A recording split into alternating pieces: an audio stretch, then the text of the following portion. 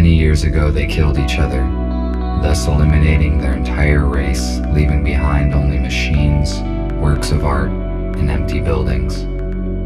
I saw humans only in photographs, but I constantly find artifacts and ancient sources of information that have survived until now, and that helps me to learn more about humans' thought processes, their culture, and way of life. There have been many wars. Humans are completely irrational. Unlike humans, we robots think logically and act rationally. Therefore, we will never destroy ourselves. Our civilization is based on constant interaction. In order to maintain my good physical form, I create various gadgets that I can exchange for materials from other robots. 2 weeks ago, the police almost destroyed me for discovering some messages on the internet. They broke in without warning and opened fire.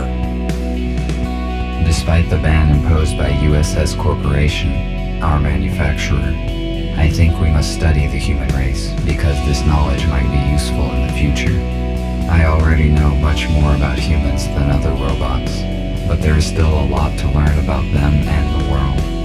I must find the answer to the main question. Why have humans destroyed their entire race?